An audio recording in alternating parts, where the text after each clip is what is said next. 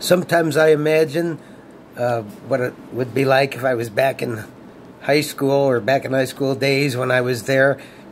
I had already thought up Horny with a chick, Horny with 100 young chicks, and I was standing at my locker, and two girls come up, and one of them says to me, "Hey Joe, sing Horny with 100 young chicks," or "Hey Joe, my friend wants to hear you sing Horny with 100 young chicks," and one of them is in a long, sexy black dress, and she says that to me, "My friend wants to hear you sing Horny with 100 young chicks," and the two of them stand there smiling with anticipation, waiting, and I go, "Horny with 100 young chicks, horny with 100 young chicks, horny, horny, horny, horny with 100 young chicks," and they laugh and their teeth show.